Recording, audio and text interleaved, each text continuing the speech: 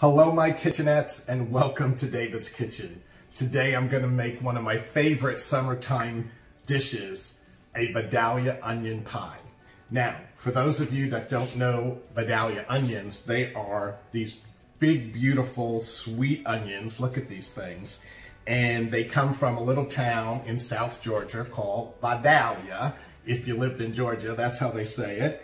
And one of my friends lived in Georgia, is from Georgia. I remember when I lived in New York, I had gone down to Georgia one summer to visit them, and his mom made this unbelievable dish called Vidalia Onion Pie. And I remember I was like going on and on about it, and then how inexpensive the Vidalia onions were in Georgia, and they were so expensive where I lived in New York. And I remember the day before I was flying back to New York, my friend showed up with a 10-pound bag of Vidalia onions that his mother got for me to take back to New York, and her Vidalia onion pie recipe, which of course I've been making ever since. This is going back to the 80s, so it's a long time. So I'm going to share this recipe with you. I hope you really enjoy it. It's pretty easy. First thing you need to do is a pie crust, which I've already made a homemade pie crust. I had a separate video for that. But once again, like I say, if pie crust is not your thing, certainly use a frozen one or one of those pre-rolled ones. The point is to make it, not put it off, okay? So we'll have a pie crust, then that's a separate recipe. But for the filling, we're gonna use about 2 pounds of Vidalia onions, and actually it's only gonna be about these two of the onions that I have. What I'm gonna do is saute them in a half a cup of butter that I have here. And then after they get nice and tender, I'm going to go ahead and mix them in a bowl with a cup of sour cream and 4 eggs, a little bit of Parmesan cheese. Oh, guess what? I just dropped an egg on the floor. Fail. Oh gosh, okay, blooper reel. So I have 3 eggs, 1 on the floor, then I have to go get another egg. And then a little squirt of sriracha because I like that. So let me go ahead and clean that egg so I can get this cooking and show you how we put this together. All right, my kitchenette, so you can see what's going on in the pan here. We'll go ahead and put some kosher salt. You can see the onions are sliced up nice and thin. Look how thin I sliced them. Basically, I just cut them in half and then sliced them up. And now we're just going to go ahead and saute these for a little while, get them all nice and translucent and soft. Okay, my kitchenettes, I couldn't leave well enough alone. I had to go ahead and spice this up a little bit more. I added 1 clove of crushed garlic and a good couple of shakes of crushed red pepper. You know I like it spicy. And I'm just going to let this go for another minute or two just to kind of cook out the garlic a little bit, but you can see the onions are soft. They're not brown, they're just nice and soft.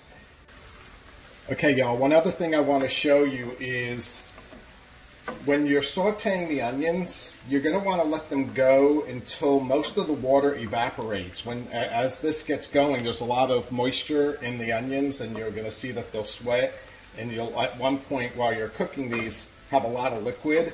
And you want to let that evaporate off, so you can see here there's basically no liquid pooling up anymore. Otherwise you'll end up with a soggy Vidalia onion pie. Nobody likes a soggy pie. Okay, while our onions are cooling down, I have our 4 eggs and our cup of sour cream, and I'm going to throw in probably a good half cup of Parmesan cheese, some shakes of freshly ground black pepper, like some of that, and of course a squirt of sriracha or whatever other kind of hot sauce that you have. Just going to kind of mix this together, get the eggs broken up, get the sour cream incorporated into the eggs and the cheese. Has a little pink hue to it because of the sriracha. That's it. Just kind of quickly mix this together. And now we're going to take our onions, which are nice and cool, and throw them in there. Get every last one. So our onions and our butter. We're gonna mix this all together. A couple of quick spins around. That is done.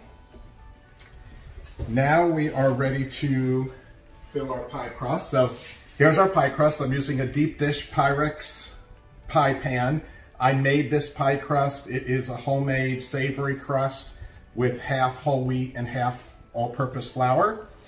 One thing that I will do before we bake this is just sprinkle a little bit of flour on the bottom just to kind of capture a little bit of the moisture in hopes that it does not make our crust soggy. Now, we're going to go ahead and pour this into our pie pan. It's fitting in there perfectly. It has a little bit of room to grow. Let me even this out a little bit. Now, this is going to go in a 450 degree oven for 20 minutes.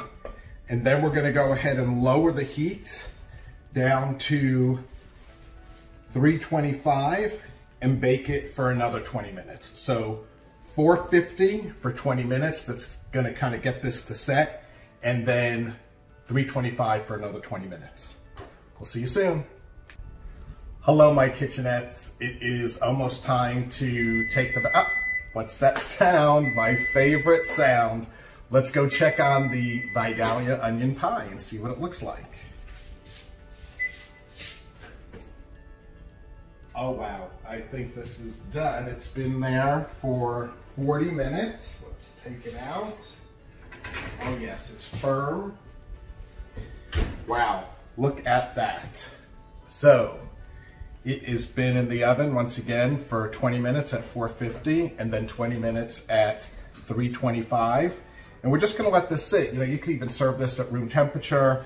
We're gonna have it as a side dish with our dinner tonight. And when it's time to cut it open, I'll show you what it looks like, but it's good to let it sit and settle for at least an hour.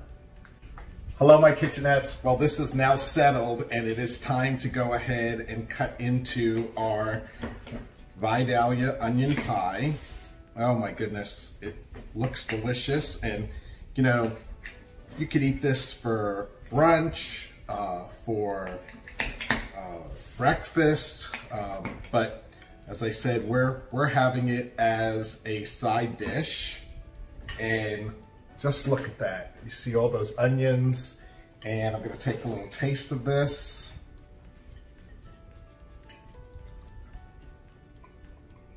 Oh, it's absolutely delicious. You know, one of the things that I mentioned in the beginning of the video was that my friend Ashton's mother, Reet, is, you know, the one that she gave me this 10-pound bag of Vidalia onions because I was saying how much I liked her pie so much. And I was thinking that, you know, one of my friends and neighbors, Miss Coco Peru, who a lot of you know me through Coco, talks about the little things that mean a lot in his thoughts of solitude. And I think having this recipe and those Vidalia onions turned out to me to be a little thing that means a lot. I mean, when was the last time that you could think back to something that was so simple, but I remember it like yesterday, and it was over 35 years ago that this, you know, woman just gave me a bag of Vidalia onions, and here I am 35 years later still talking about it and remembering it. I'd like all of you to think about what you might be able to do today for somebody that will give them pause to think back 35 years from now about what you did that made an impression on them that puts a smile on their face. Wouldn't that be awesome? Well, I hope you have a chance to try this Vidalia onion pie. It's delicious. Be safe during these lifting of some of the stay-at-home rules. Wear your masks. And for God's sakes, wash your hands. Ciao.